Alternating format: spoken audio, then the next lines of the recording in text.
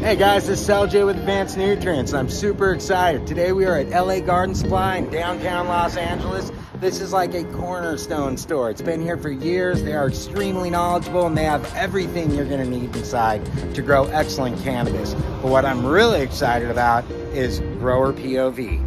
Today is the kickoff of our Grower POV series, where we're going to take you through everything in a commercial garden, upskirting your plants, lollipopping, big leafing, watering, how to measure dryback, cracking seeds. We're going to show you it all. In this increasingly competitive environment, it's important that you not miss steps because that's the weed that ain't moving quick.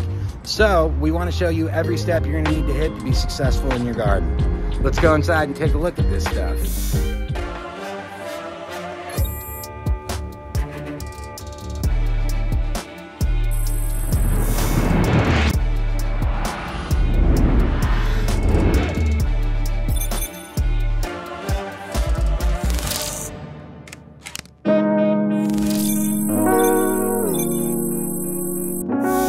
All right, party people, let's get started. Let's talk about mediums first. There are lots of different options of mediums.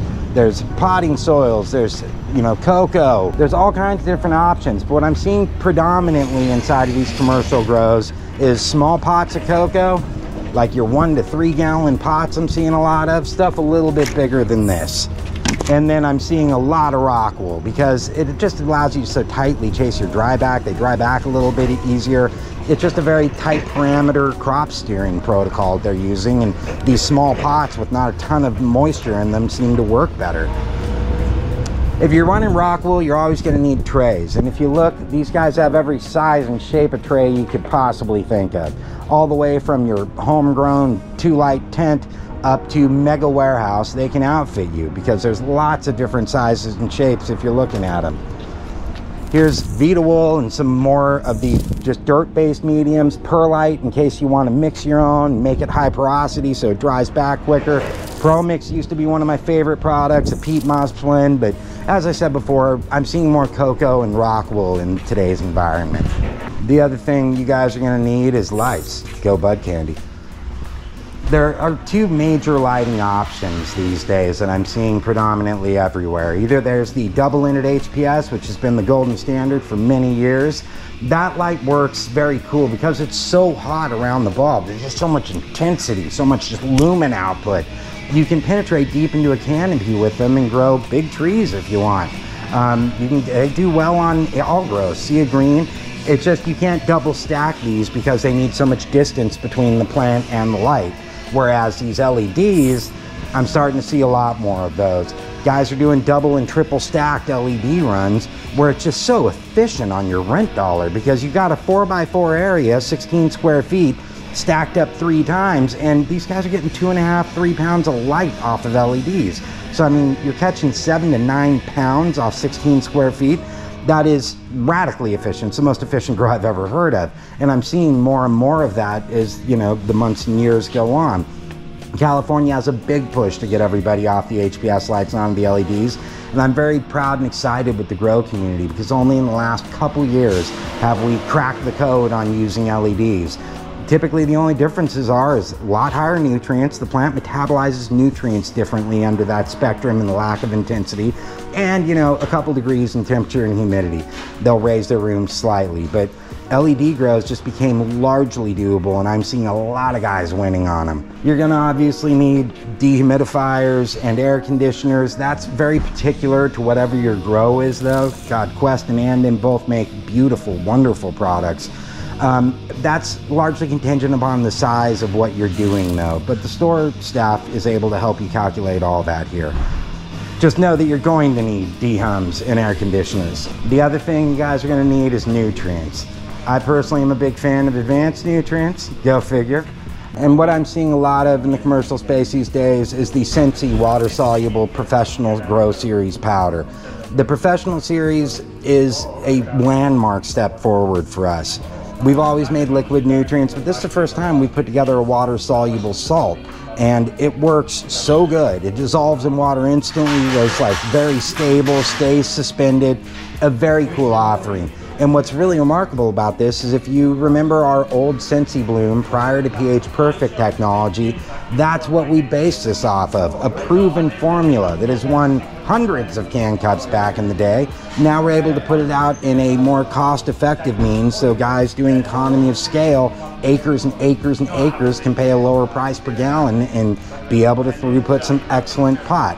The other big heavy lifter in our commercial line is the Voodoo Juice Plus tablet. The Voodoo Juice Plus tablet is incredible. It's an Alka-Seltzer tablet that you throw into 100 gallons or throw 5 of them into 500 gallons. They dissolve quickly and boom, you have a huge mix of root pushing microbes. Just to give you an idea, we've always had tarantula, piranha, and voodoo juice. The reason that we mix these products separately and kept them separate bottled is sometimes a fungus meets a bacteria, they become a hormone, and that's not always a good hormone. We saw this in the competitors' products.